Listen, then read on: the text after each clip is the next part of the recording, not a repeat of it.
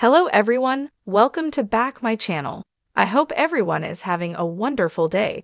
Before starting the video, please go ahead and hit the subscribe button and give this video a thumbs up. Jennifer Lopez served as a judge on American Idol for several seasons. Surprisingly, her team warned against her joining the panel of the popular reality singing competition.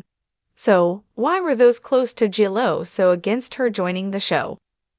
Jennifer Lopez has come a long way since her breakout role portraying Selena Quintanilla Perez in the 1997 biopic, Selena.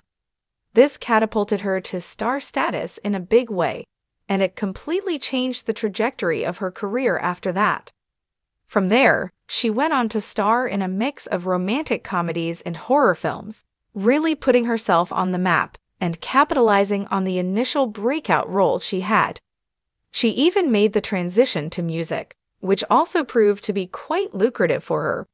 Going from being a backup dancer for New Kids on the Block and Janet Jackson to being one of the most famous people on the planet does not happen by accident.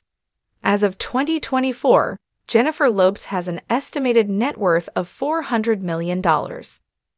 You don't get to that level without taking a few risks to get there, and J.Lo is no stranger to taking them, as she has done throughout her career.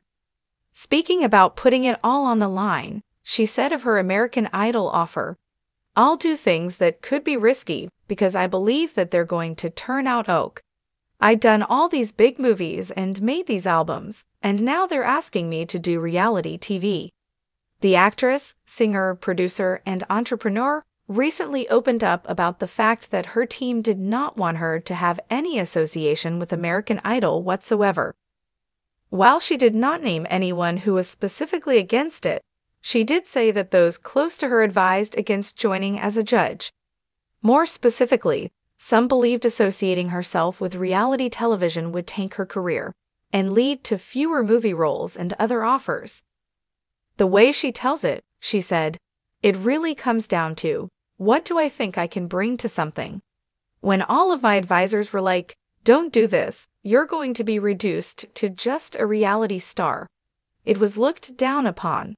Much like with the rest of her career, Lopez was not afraid to roll the dice and take a risk, and with a handsome net worth in 2024, this does not appear to be the bad decision that some thought it would be after all. For all the latest American Idol news, come back again to TV shows Ace for more.